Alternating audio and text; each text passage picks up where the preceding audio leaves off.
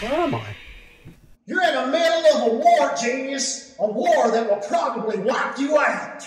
God Wars: The Complete Legend is a tactical role-playing game inspired by Japanese myths and is developed by Kadokawa Game and published by NIS America. The original version of the game was produced on June 27th on the PS4 and also released on the PS Vita, and was ported to the Switch on September 4th, 2018. In God Wars, you navigate a team of characters in turn-based combat who have over 30 different job classes and 200 weapons to equip, with over 600 skill moves for your character to learn. The game's story is based on aspects of Kojiki, translated in records of ancient matters, is the oldest extant chronicle Japan, dating from the early 8th century, composed by no Yasumaro at the request of Empress Genmei, with the purpose of sanctifying the imperial court's claims of supremacy over rival clans. Story is pretty deep as you play the character of Kaguya, a girl whose mother sacrifices her sister to Mount Fuji. She is imprisoned in order to be raised to become the next sacrifice. And years later, she is freed and attempts to find her mother,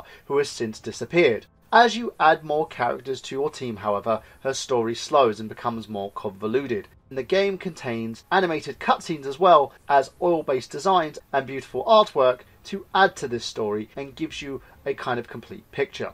The English voice work doesn't seem up to snuff, so I would suggest to go with a Japanese voice cast in order to not scratch your ears out, and the music is nicely composed, but does have some repetitiveness. The game runs rather smoothly and utilises the Switch mostly as a base console with lack of touchscreen support and standard play. But that's okay.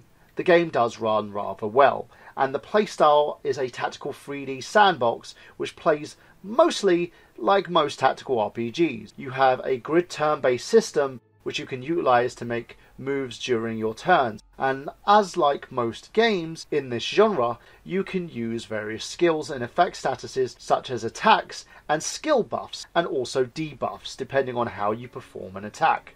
The victory conditions are pretty similar with each stage, and yes, it can be a little taxing as well as levels start to mirror one another.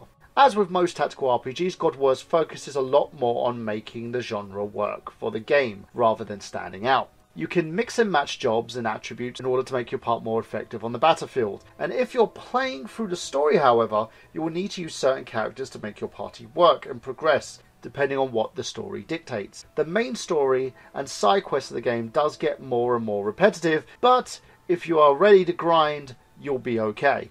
If you're looking for a game that will give you around about 30 hours plus of playtime, then this is the game for you. Now, as always, if you're new to the Rather British Review, you will know that I will give games a rating between 1 and 5, with 1 being the worst and 5 being the absolute best. I give God Wars a solid 4 out of 5. It's a rather unique experience and daunting to say the least.